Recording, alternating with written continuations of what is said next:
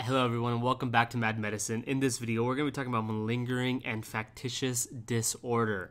That is the topic of today's video. It's going to be a fun video, a quick one. If you guys don't know, on our YouTube channel, we got a playlist for the USMLE Step 1.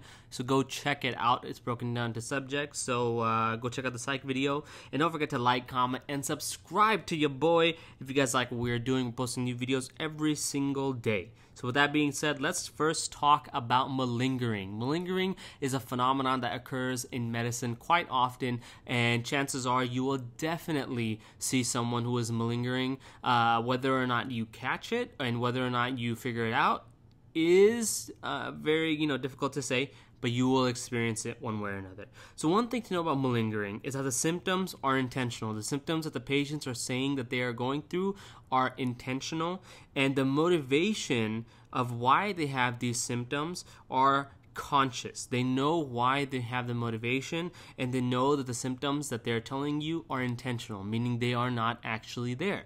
So what is malingering?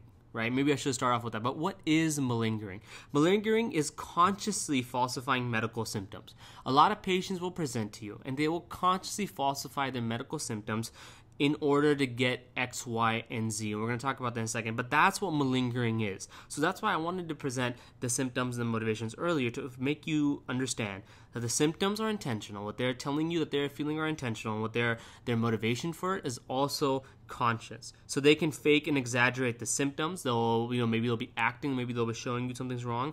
And all of this is done for a secondary external gain. That's really important to understand. They may want some opioids, right? They may want some drugs. So they will do this for a secondary external gain. They may also want workers' compensation. So both of those reasons are very common, especially in the step 1, they're going to present in that way. Opioids is obviously really important because right now we have an epidemic happening, so you can see that opioids will be something that might present themselves very often on step 1.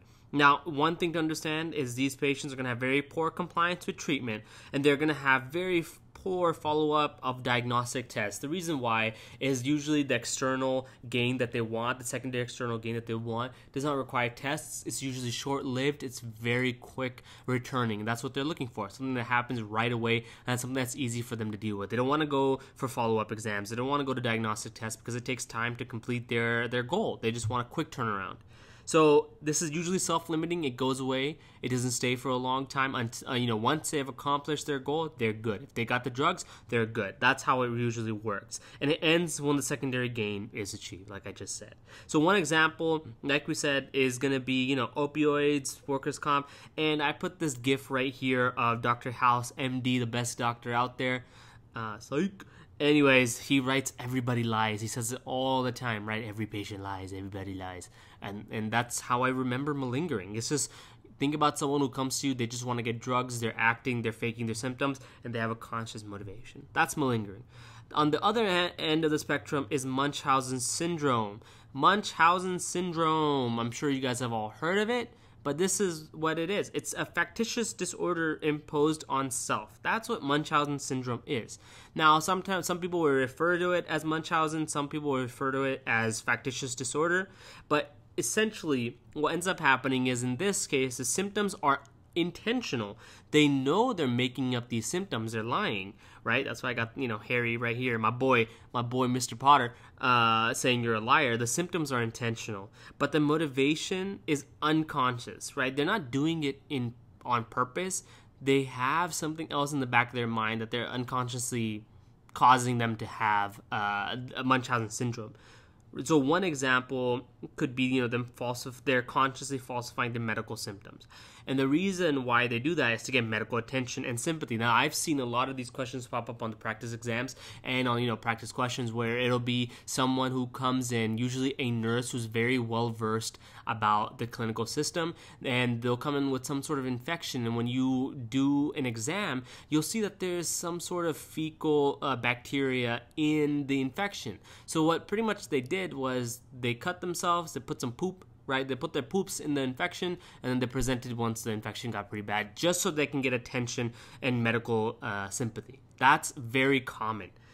It's not self-limiting. This is different than malingering. They will come back over and over again because they're looking for an internal gain, a primary internal gain, which is attention pretty much. And usually they have a history of getting medical treatment at the facility that you're working at or that they're presenting. They're constantly there. They're kind of common. Everyone knows them, and they like getting that. It's a chronic symptom. So another thing to understand is the risk factors for this are women. Women are more likely to do this than men, right? And I was surprised to hear about that just because this was something that kind of caught me off guard. Another risk factor is someone who's unmarried, right? They may want some attention. They may not have a partner, so they're craving that type of attention. And prior or current healthcare workers are definitely a risk factor because they know how the system works. They know how to get in the system, and they know how to kind of manipulate the system to get what they're looking for. Now, there's another syndrome called Munchausen syndrome by proxy. And in this case, this factitious disorder imposed on self is usually done by a caregiver who falsifies medical symptoms, right? They're doing it by accident. And I'm sorry, it should be imposed on others, not by self.